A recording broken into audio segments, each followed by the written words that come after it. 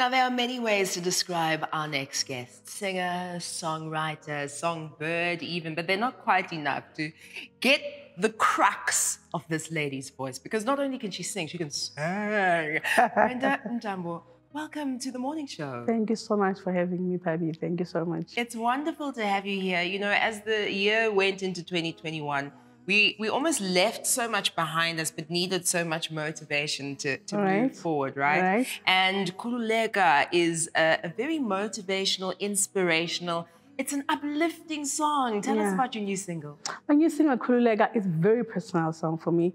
I've been suffering from chronic anxiety for some time, but it wasn't until 2020, during lockdown, that I actually really had a panic attack, and then I had like an aha moment of I need to do something really about my problem. So Khululeka then became like my therapy song. Wow.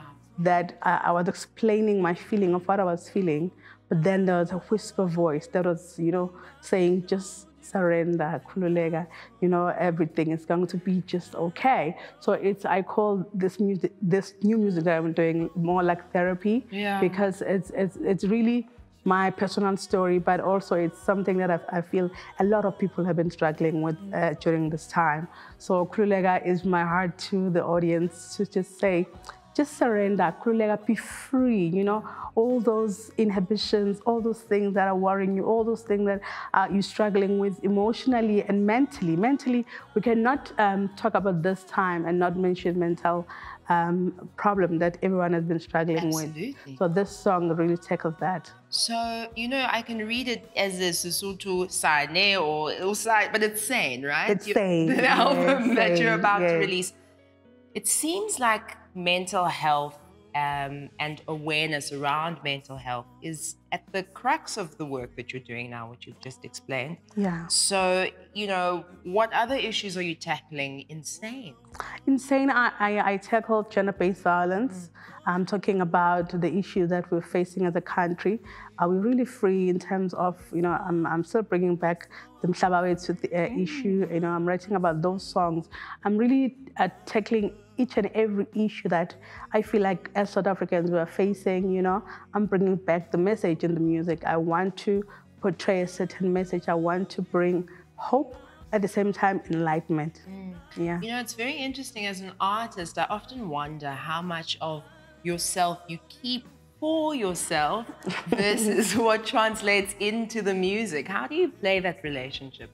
Oh my God, I think music for me, as I said earlier, it becomes my therapy. Yeah. So when you listen to my songs, you can actually get a glimpse of my life. Yeah. You can actually get where I come from. You can actually get where I'm heading. You can actually get what I'm going through. Yeah. And I feel like I always say, every emotion is an emotion to everybody. The pain that I felt, you probably have felt it in your life, before.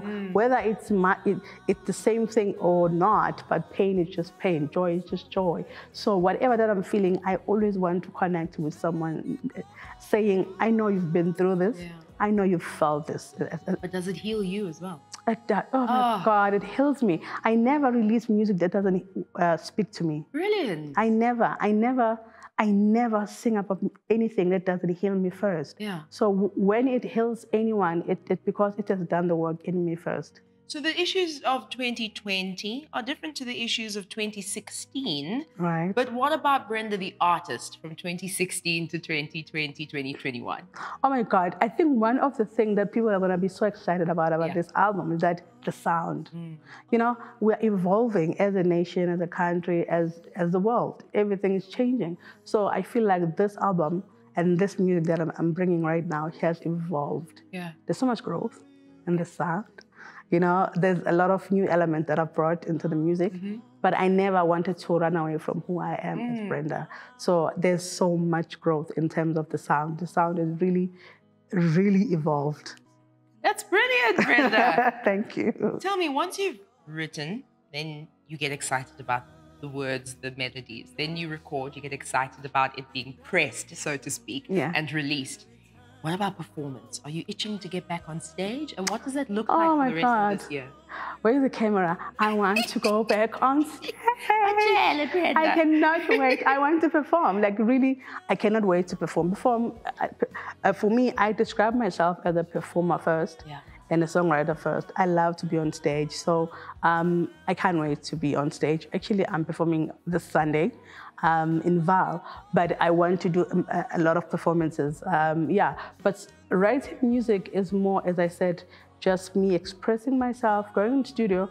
I'm not a studio artist. I don't like to be in studio. I really want to be a live performer. Yeah.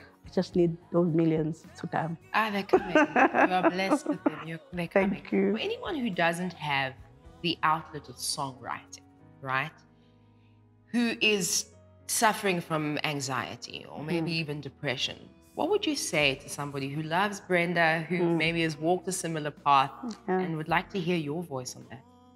I think one thing that I neglected that really almost kills me was to avoid it. So I learned that speaking up helps a lot, you know. I've seek help, professional help. Brilliant, Brenda. So I have a therapist, I have sessions, you know, to help me, because mental health, especially anxiety, you don't know that you're suffering until... What does that feel like? It feels like a dark place, lonely, that there's no one around you, you're getting emotional talking about it. Physically, it cripples you, your body. Like I get really tired and I want to sleep. I don't want to see people. I don't want to talk to anyone. I could be in a room full of people and sometimes laughing and I'm not even there. I can't remember what I was even saying to those people, but now I'm on medication. So that's why I'm saying when you seek help, you get medication. You know, you get to control it. And also you get to talk about things that can trigger those emotions that put you down. Yeah. You know, I think it's so important to talk about it more because in some sectors of society, the stigma still exists. Yeah. Which is why are you going to a therapist or why going on medication? And I'm a big believer in using everything that God has created to assist us, you know, from exercise to eating right to going to the right doctors. I started doing that as well because I was really overweight.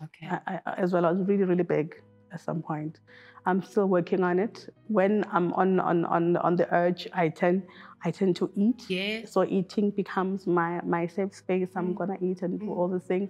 But I started running, you know, and then I will feel great. So I wake up at 5 a.m. I've got a routine. Okay, girl. I've got a routine. I read this book, The 5 a.m. Club. Yes, I know it. So it changed my life, really. So I wake up at 5 a.m.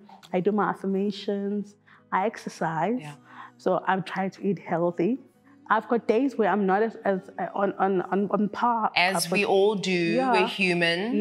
But in most cases, I really take care of myself. Oh my gosh. I'm so happy to have connected with you. Thank you. You know, on a different show many years ago, we connected on these topics. And it's so wonderful to see you grow and rise and be strong and use your voice for something so important. So Khululeka is the single, Sane is the album, Brenda Mtambo is her name.